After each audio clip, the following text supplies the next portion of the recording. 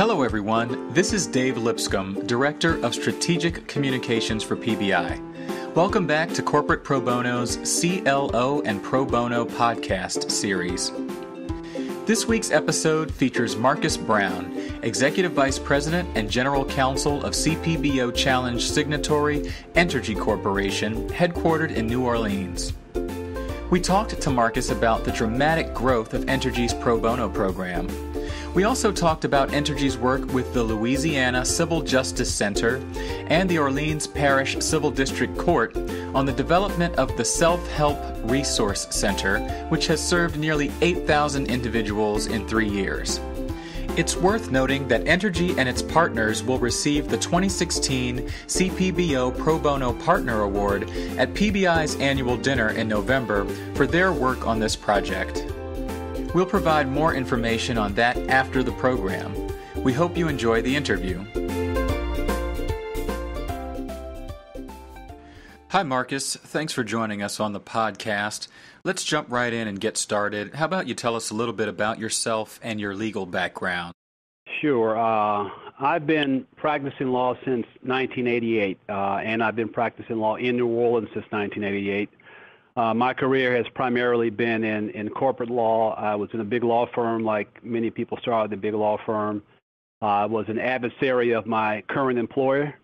I was hired by Entergy in 1995 as a litigator, and I have worked in a number of different capacities within the legal department since that time. Became general counsel in 2012. And most recently, my role has expanded to include not just the legal department, but corporate communications, federal governmental affairs, and the chief security officer role also reports up to me. So it's been a good experience. It's been varied and challenging at times, but I have always and still do enjoy being a lawyer. That's great. Moving on, why don't you tell us a little bit about Entergy's Pro Bono program and some of the projects it does? Sure. We've got about 80 lawyers in our department, and we work on a range of pro bono projects. Obviously, we do the kind of traditional volunteer pro bono work where we do adoptions, divorces, wills. We do interesting, sometimes one-time projects. We had one of our lawyers who assisted a French-speaking victim of human trafficking, which was something a little unusual and different. And we also support the pro bono programs that are in the bar in the states where we have a presence. We have people who are in leadership roles in those pro bono programs. We have people who assist in the kinds of programs that those pro bono organizations focus on. For example, we have one of our lawyers who is the chairman of the Mississippi Volunteer Lawyers Project, which is the premier pro bono program in Mississippi. We've got people on the board of the New Orleans pro bono project here in New Orleans, and it is the primary resource for pro bono in the area, in the metro New Orleans area. So we do it both on an individual basis.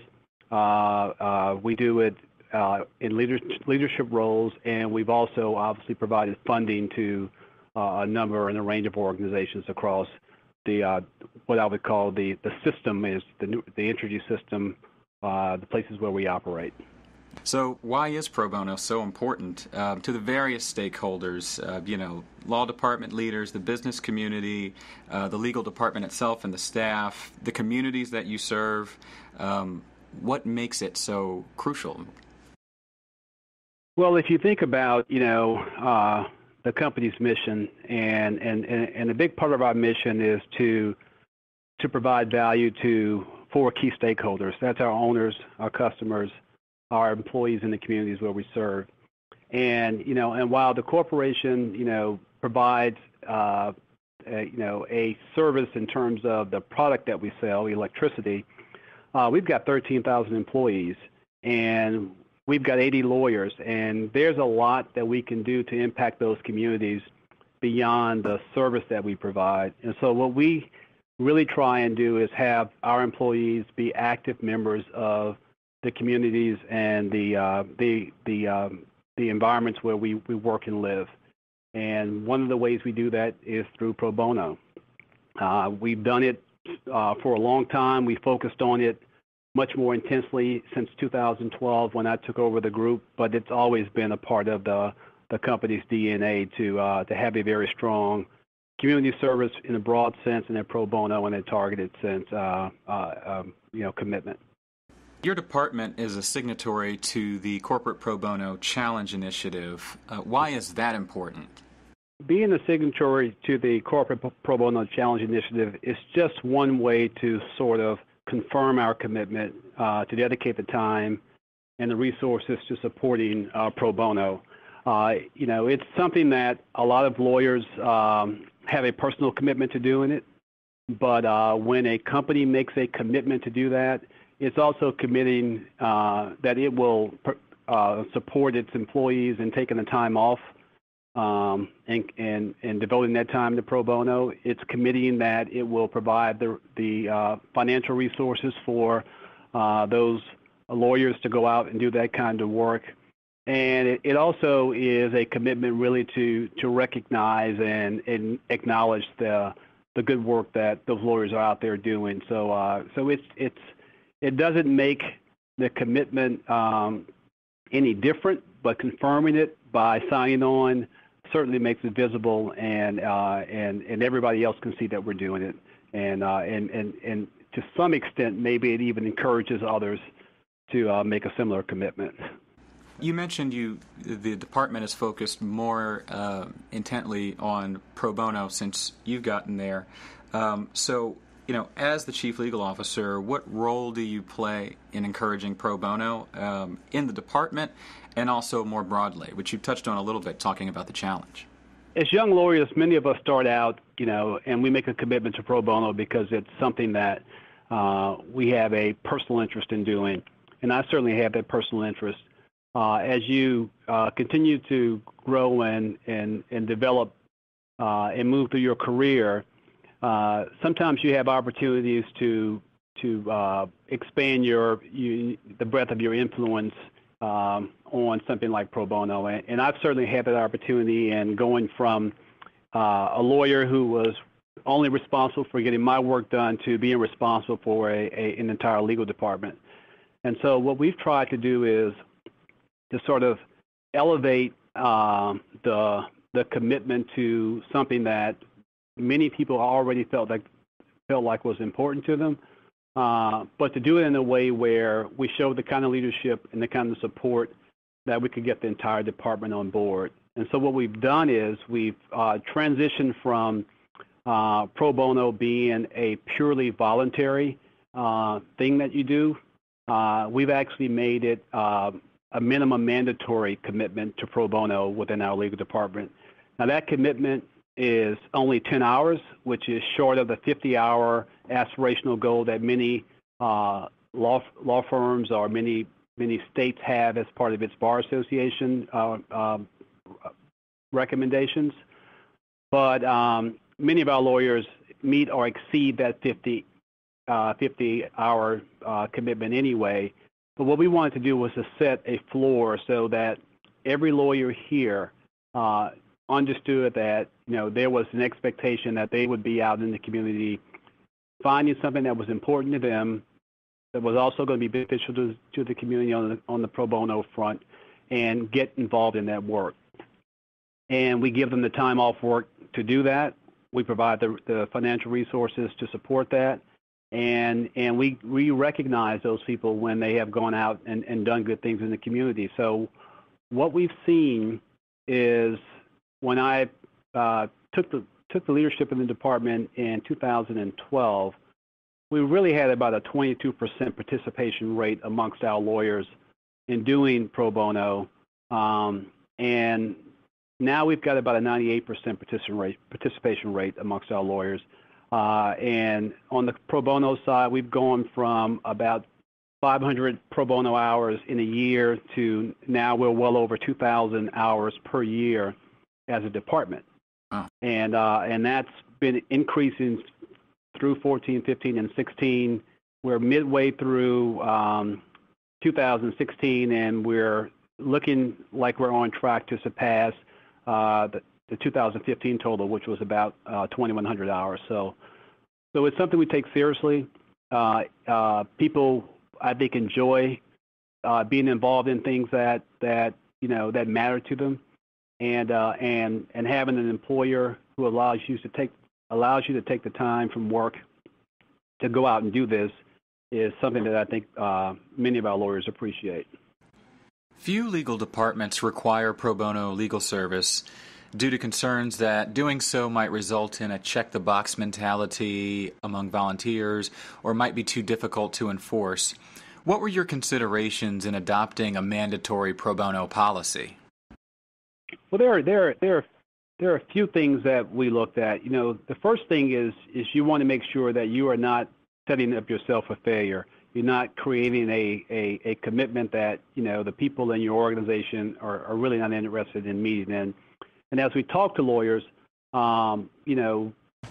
we found that many of them either were involved and wanted to have further involvement, or weren't involved, but they had some reasons why. They either didn't understand how to get involved, they were a little bit leery of some of the kinds of things they might be asked to do and whether they were capable of doing them. So we coupled that commitment we partnered with a lot of the bar associations. They will come in and they will provide the kind of training that you might need to have your lawyers prepared to go out and, say, do divorce work or to do some child custody work.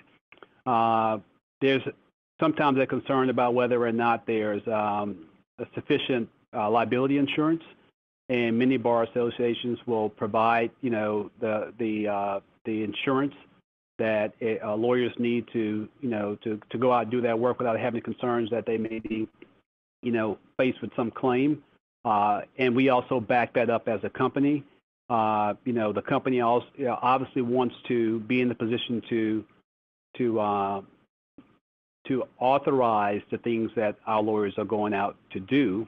But once that authorization is given, we are actually backing up those lawyers, in all respects in terms of, the expectations that they would have that a company would be supportive of the work that they're doing. So we spend a lot of time talking about the barriers to, involvement, and then we spend time trying to find ways to address those barriers, and we continue to do that on an annual basis. And the combination of those things have made it much easier for people to sort of accept the commitment and to really get involved and take hold of it. And actually, the outcome has been better than I could have expected. It's great to hear that the legal department has been proactive about engaging attorneys who maybe have not done pro bono before and might be apprehensive about it. What was your experience like being introduced to pro bono? I think back as a young lawyer, I was motivated by a couple of things to do pro bono. One, I came from a family, there were no lawyers in my family. My sister and I were the first lawyers in I think in the history of our family. And so not having access to legal support, not having that kind of comfort or access to justice was something that I grew up being very aware of. And so I felt a commitment to being involved in that way when I started practicing law. And I think many people have that motivation. The other thing is there is something that you get back from your commitment to pro bono as a young lawyer, because many of the young lawyers who join firms, particularly if you join a big firm, there's just a limit to the kind of real action you get to engage in. Do you get to take depositions? Do you get to go to trial? Do you get to interview witnesses? When you take a pro bono case, that's typically your case, and you have an opportunity to learn and practice and do things as a young lawyer that you probably can't do in your firm, because your firm probably has a very prescribed timetable in terms of when lawyers get an opportunity to do certain things. So on the one hand, it was giving, and secondly, it was getting back, the experience and the skill development that comes with doing the kinds of cases that you get an opportunity to do. You've certainly got the good numbers in terms of your pro bono participation and the increase in hours. But what about the projects themselves? Are there any particular pro bono efforts that you are exceptionally proud of that you've done in your department, or any efforts that have been particularly meaningful? Yeah, I think I'd highlight the self-help resource center that we support in Orleans Parish here in New Orleans. And what that is a pro bono assistance resource for pro se litigants.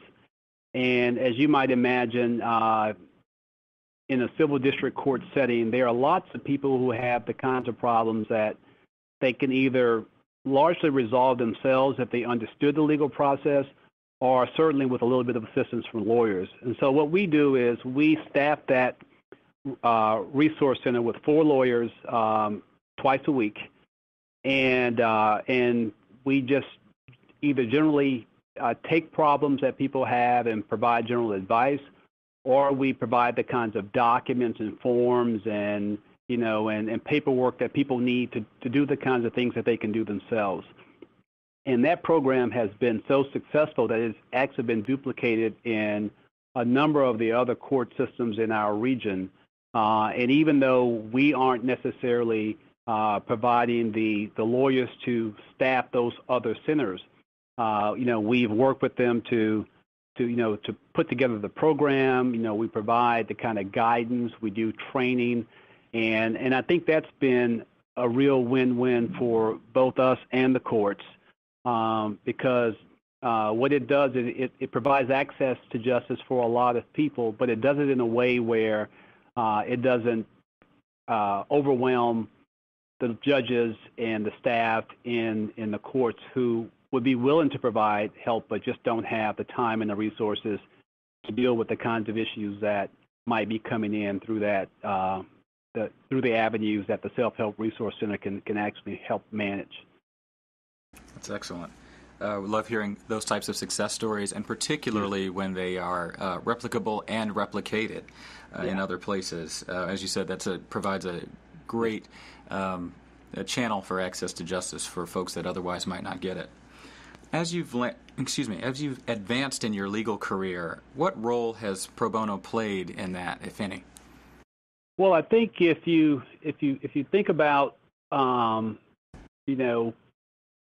what the life of a general counsel in a Fortune 250 company might be like, a lot of what I do is really commercial, very focused on the management of the team and getting the key initiatives of the company sort of aligned and hopefully successfully achieved. But there is still the need to be connected to your community in a way that's separate from the work that you do, and then B, to do things that just matter to you. And for me, it's just been a way to stay close to people and close to the communities that we actually serve. I mean, I actually go out and work at the self-help desk. I'm very involved in the pro bono project here in New Orleans. I've been on the board. I've been one of the key fundraisers. I go out. I still take pro bono cases. It's just a way to stay connected, because sometimes the kind of work that you do can disconnect you from the people that you're actually doing it for, and it's a way for me to just to keep things, as they say, keep things real. Well, that's great. Thanks again for joining us for this. I mean, we really appreciate it, and we love being able to hear the perspective of folks who are in your position. Well, thank you for inviting me to participate. Thank you for listening to our interview with Marcus Brown, Executive Vice President and General Counsel of Entergy Corporation. We hope you enjoyed it and that you will join us again for future episodes of the CLO and Pro Bono podcast series. To stay up to date on our podcast, subscribe on iTunes or visit cpbo.org/podcast. In addition, you are invited to attend the PBI Annual Dinner on November 3rd in New York, where Entergy and its partners will receive the 2016 CPBO Pro Bono Partner Award for their collaboration on the Self-Help Resource Center, and where we will celebrate the 10th anniversary of the CPBO Challenge Initiative and all of its signatories. For more information about in-house pro bono, the CPBO Challenge Initiative, and the PBI Annual Dinner, visit CPBO's website at cpbo.org. Thanks again, and we'll see you next time.